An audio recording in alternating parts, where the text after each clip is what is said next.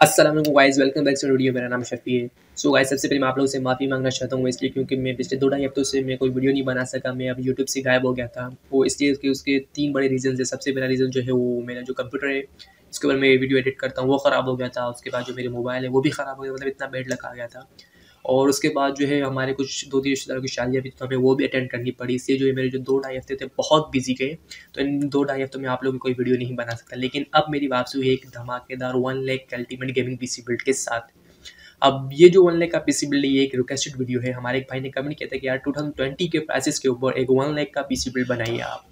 सो आप लोगों की बात सुने बगैर मैं रह नहीं सकता, क्योंकि आप लोग मुझे सब्सक्राइब किए, तो आप लोग जो कहेंगे मैं वही करूँगा। तो यार वीडियो शुरू होने से पहले आप लोग से छोटी सी रिक्वेस्ट है कि मेक श्योर कि आपने अभी तक मेरे चैनल को सब्सक्राइब कर लिया। अगर नहीं किया तो प्लीज़ अभी जाके कर लें, और आप लोग के सब्सक्राइब करने से मुझे मोटिवेशन मिलती है।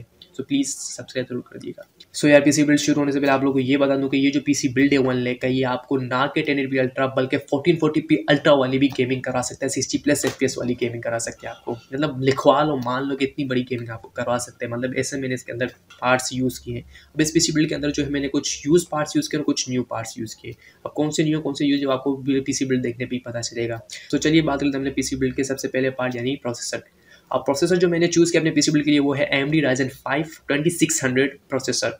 अब ये AMD का प्रोसेसर है और इस प्रोसेसर के अंदर आपको 6 कोर्स 12 थ्रेड्स देखने को मिलते हैं। Up to 3.4 gigahertz base frequency और 3.9 गीगाहर्ट्ज़ बूस्ट क्लॉक देखने को मिलती है।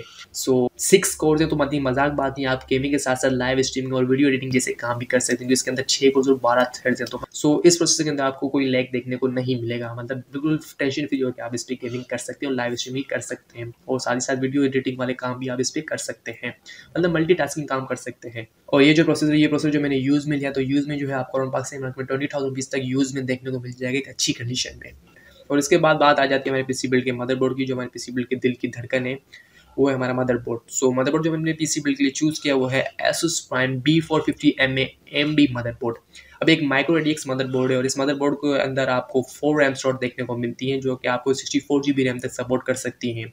अब ये मदरबोर्ड जो है वो 3400 मेगाहर्ट्ज़ वाली रैम तक भी सपोर्ट कर सकती है। और ये मदरबोर्ड बहुत ही अच्छा और इस प्रोसेसर के साथ कैपेबल मदरबोर्ड है। और ये मदरबोर्ड जो मैंने न्यू यूज़ किया इस पीसी बिल्ड के अंदर, और इस न्यू मदरबोर्ड की जो प्राइस है आपको पाकिस्तानी मार्केट में 14,000 रुपीज़ तक देखने को मिल जाएगी। और अब नेक्स्ट बात आ जाती है रैम की। अब रैम जो हमने 8 GB यूज़ की है, क्योंकि ऑब्वियसली 8 GB हमारी मिनिमम अब रिक्वायरमेंट होती है। जो भी हमारी गेम्स उनको चलाने की 8 GB मिनिमम रिक्वायरमेंट होती ही होती है। लेकिन अगर आप चाहें तो इन फ्यूचर आप 16 या 12 GB रैम कर सकते हैं।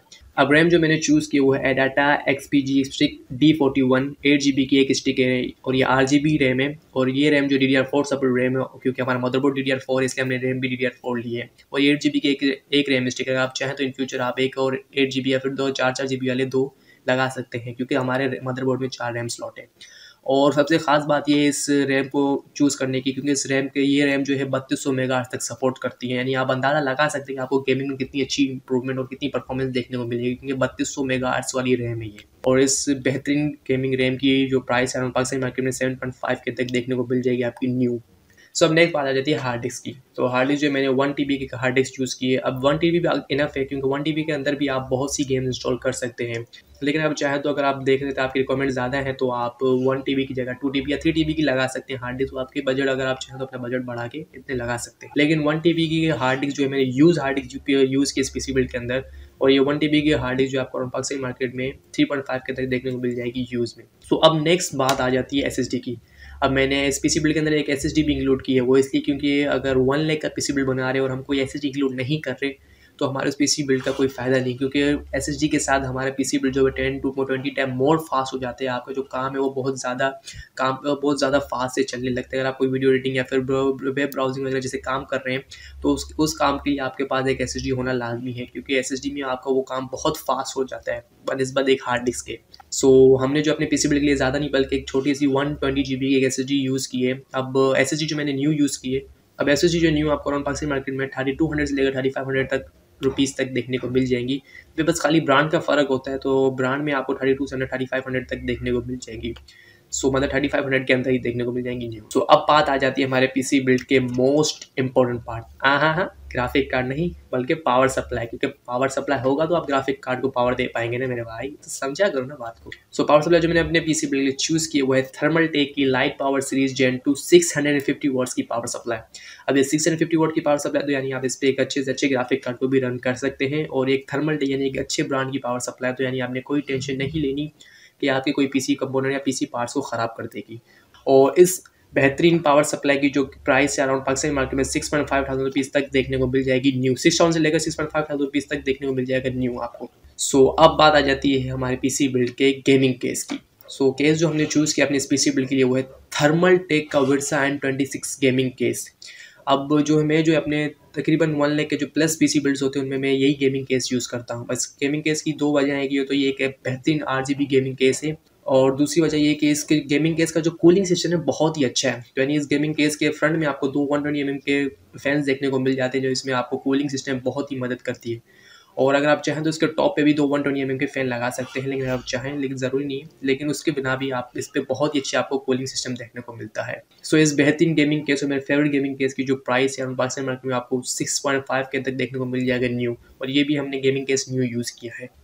सो अब बात आ जाती है हमारे इस पीसी बिल्ड के मोस्ट बीस्ट कंपोनेंट, जान मान आन शान, जो कि आप सबको पता है, वो है ग्राफिक कार्ड।